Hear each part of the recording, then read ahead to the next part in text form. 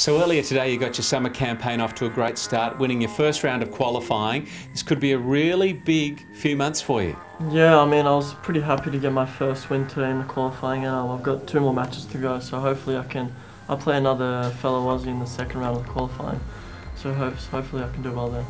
Normally for a young guy you'd be content to sit back and relax after that, but tonight facing probably your biggest challenge for a long time and maybe years to come.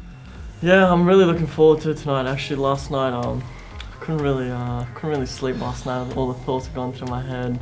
What if happens? What happens? But yeah, I mean, I got to sleep eventually. Woke up pretty pumped, so it was good to win this morning. So I'm looking forward to tonight. Let's backtrack a little to see how we got to this point.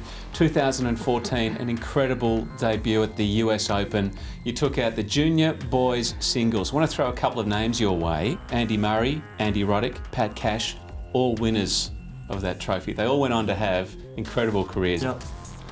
Yeah, I mean, there's been some great names winning that US Open title, and I'm happy to have my name on that title too. So hopefully for the future I can try and compete with those guys. You're 17. How do you keep yourself grounded after an incredible tournament like that?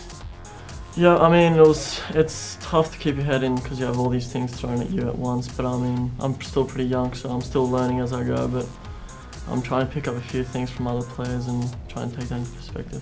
Give us a couple of your goals for the next, say, 3 years. How are you mapping the pathway forwards? Yeah, well, I try to take step-by-step, baby steps first, not really jump into the years ahead. But so far so well, and I'm going to try and get my ranking boosted up this year and see where it goes from there. You're going to learn from the master tonight. You're about to face him, but it's in a new challenge that neither of you have taken on. It's FAST4 tennis. What are you expecting?